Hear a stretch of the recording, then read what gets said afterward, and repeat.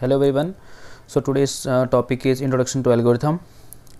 So the contents will be introduction to algorithm, what are the characteristics of an algorithm, difference between algorithm and program, what is the need of algorithm, and what are the design techniques we have for algorithm. Okay, so moving to the next, what is an algorithm means. So algorithm is nothing but it is a step-by-step procedure, okay, or we can say step-by-step finite sequence of instructions to solve a particular problem. Okay, so here we are having a sequence of instructions that specify a given steps that need to be followed in order to solve a given problem.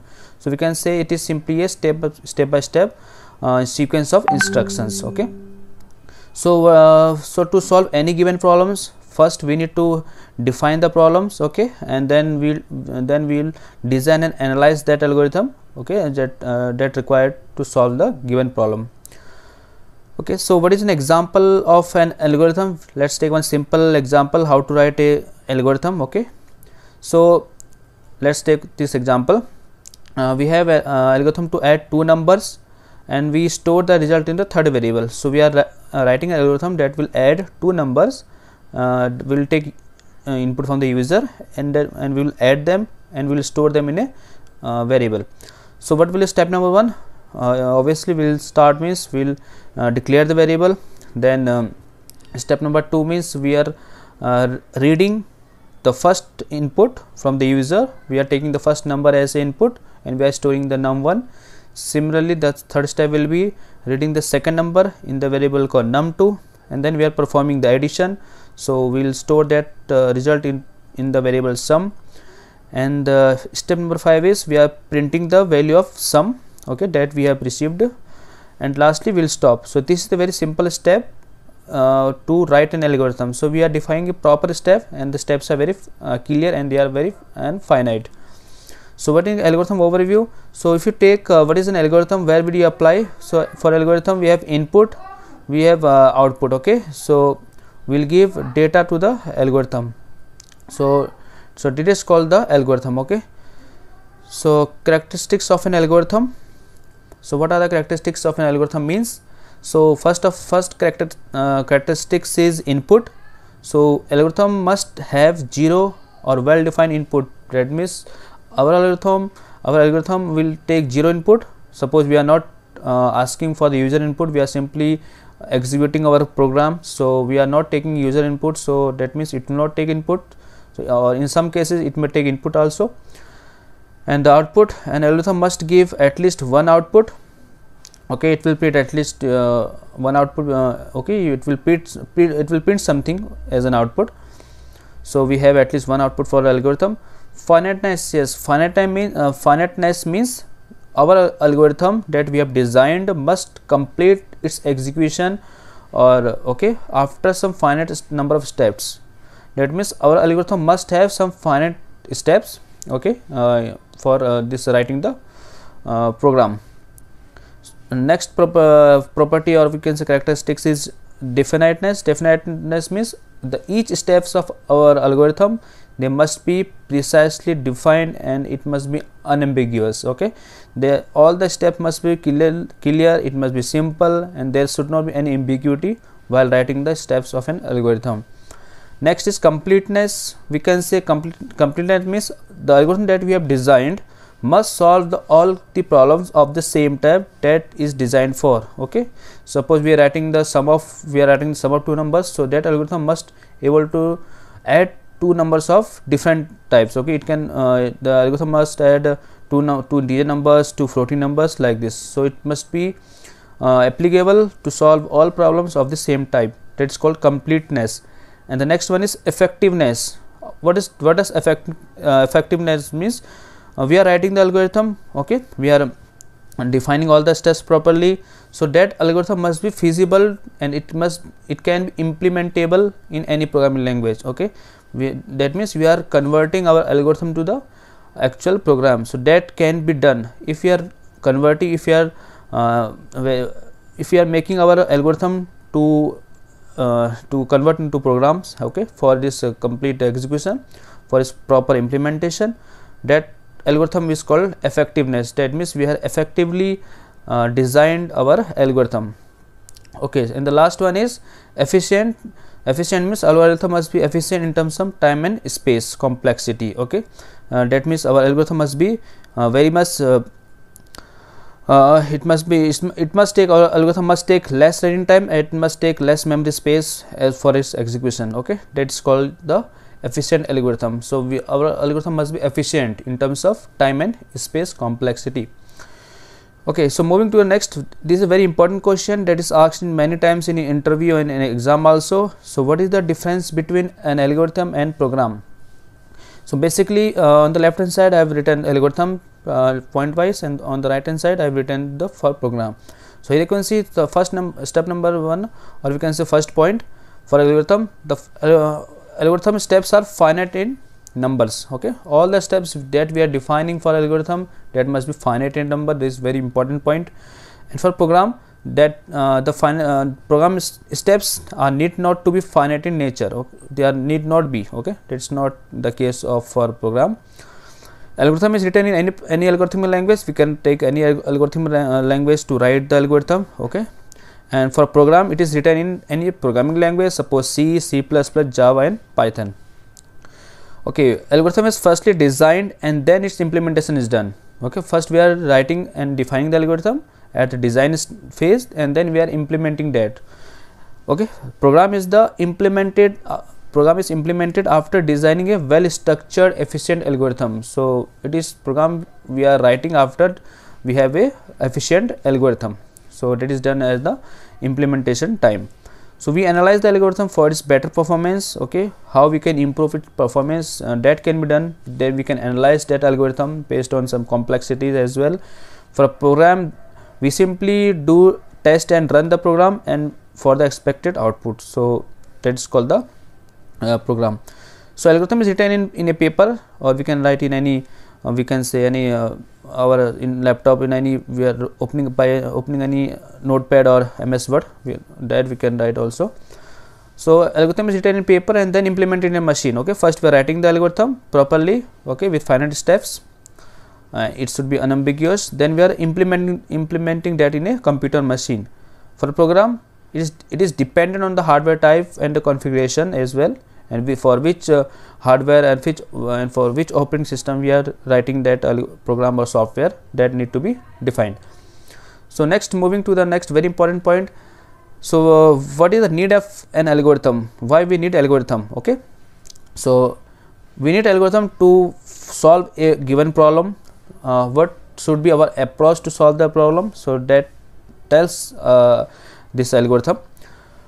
To understand the basic principles of designing the algorithm, in what fashion or in what principle we are designing the algorithm, that is understandable. Okay, for algorithm, to measure the behavior or performance of the algorithm in all cases, suppose best case, worst case, average case, in any cases, how does our algorithm behave, what is our time complexity. Okay, that is we can say that is the need of an algorithm. And then last one, we can measure and analyze the algorithm time and space complexity for the problems. Okay, for a given input, without implementing and running it, how we can check this how much space or how much time our algorithm, when it's implemented in the form of program, will take, so that we can reduce the cost of design at the earlier stage. Okay, so this is the need of an algorithm. Next is, what are the design techniques we have for an algorithm? So we will discuss each design one by one. So we have first one, divide and conquer approach, greedy techniques, okay, dynamic programming, branch and bound, randomized algorithms, and backtracking algorithms. So we have the 6 different design techniques that we usually used for designing the algorithm. Let's take the first one, divide and conquer. So what does divide and conquer strategy mean? So we have a problem, we are dividing that problem into sub problems. Okay, and then on that sub problem we are applying the algorithm repeatedly, recursively, and we are solving that sub problem. Okay, that is called the conquer phase. And at the end, when all the sub problems are solved, then we are combining all the sub problems in order to have the solution for the original problem. So that is simply called the divide and conquer approach. Okay, so let's take a few examples where we use this strategy. Binary search. Okay, in binary search we use divide and conquer, in quick sort, in merge sort, in closest pair of points, Stresson's matrix multiplication algorithm. So these are the few examples where we use this type of algorithm design technique.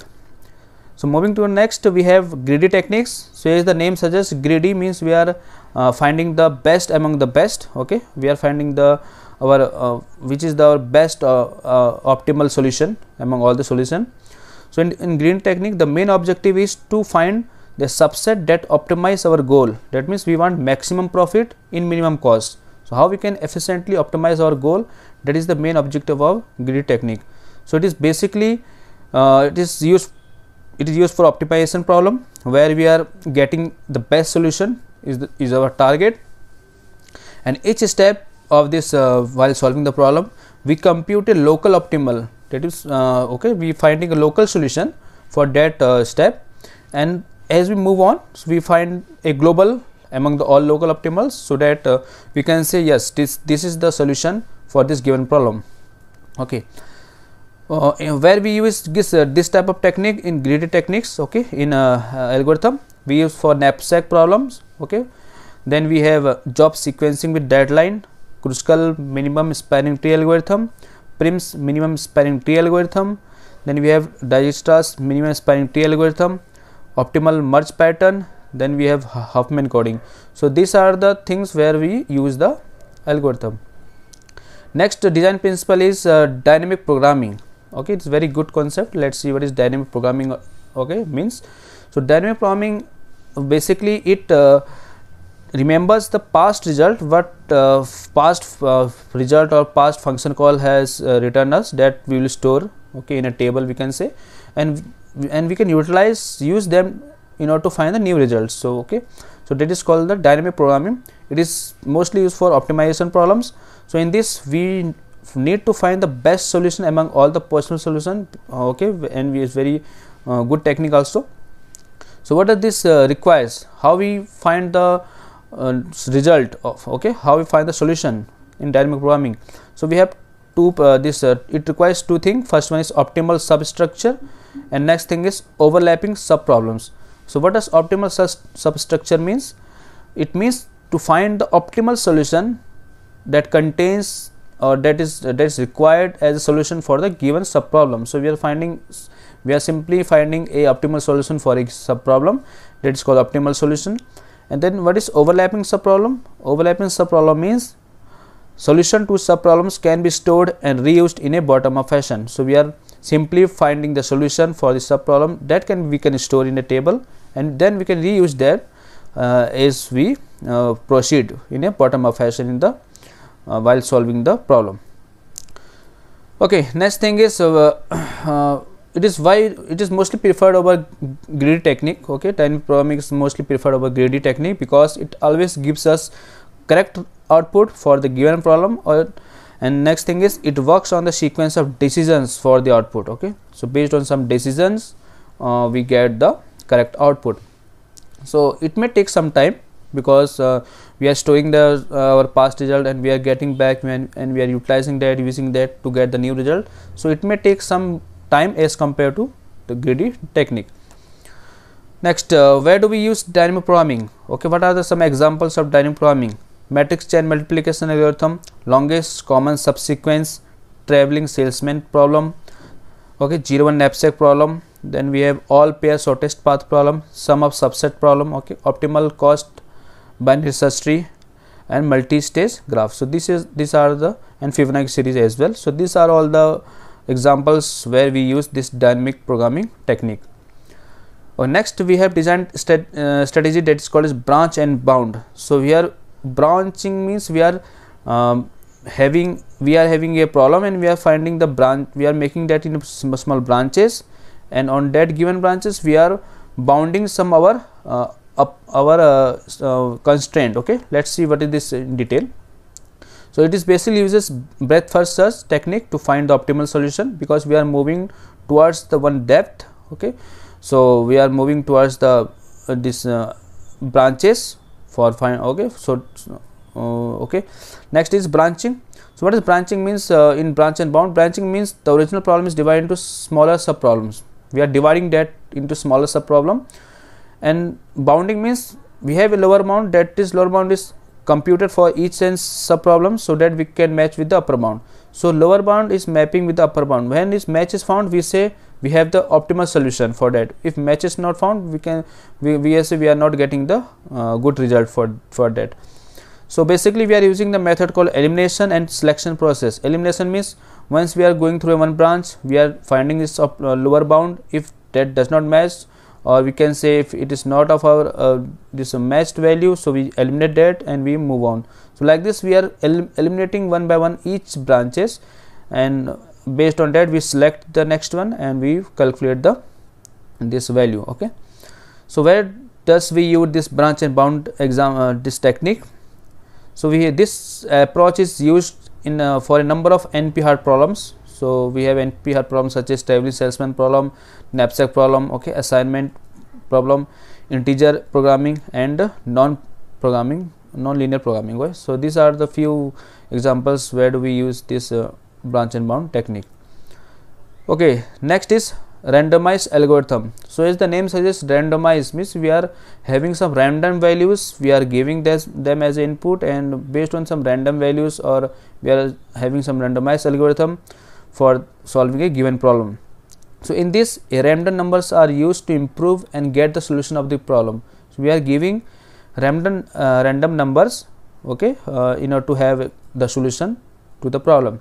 So based on the randomness of the input, the randomized algorithm gives us the optimal solution for the optimized problem. So for the optimization of the problem or the optimal solution, we are having this randomness of the input.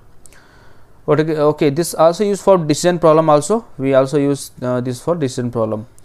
Next is few examples. Let's see what are the examples of randomized algorithm. We say randomized quick sort. Okay, that is an example. Randomized selection sort we have, then randomized minimum cut algorithm we have, randomized algorithm for n-queen problem. Okay, then we have pattern matching, testing string equality. These are the few examples of the randomized algorithm. And the last technique that we have is the backtracking algorithm. So what does it mean? So it is basically uses it based on the depth first search. Okay, we are moving to the depth and then we are backtracking.